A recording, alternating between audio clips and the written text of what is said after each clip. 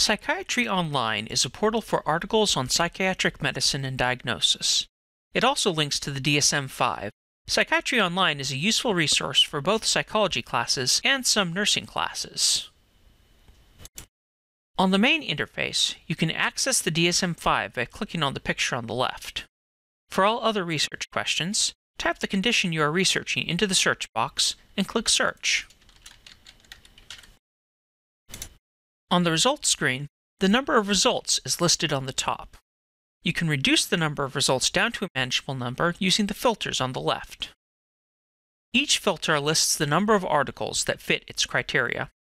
In particular, the topic filter is useful for hunting down articles that are focused on your particular topic.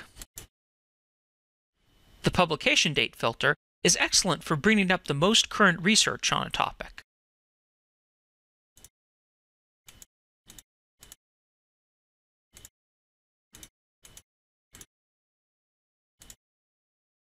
Finally, if you have a go-to journal for psychiatry, you can click it on the publication filter.